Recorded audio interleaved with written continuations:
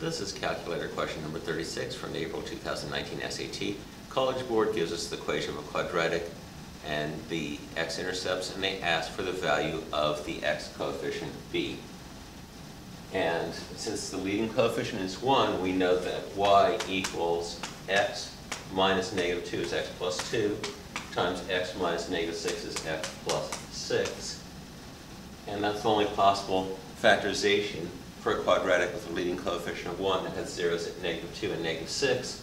FOIL gives us y equals x times x is x squared, x times 6 is 6x, 2 times x is 2x, and 2 times 6 is 12. That simplifies to y equals x squared plus 8x plus 12, and they're asking for the x coefficient, which is 8.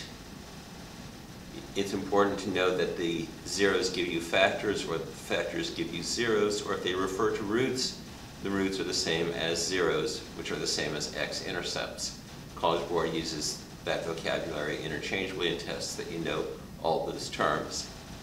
And come back soon for my next math video. With math, there's always more.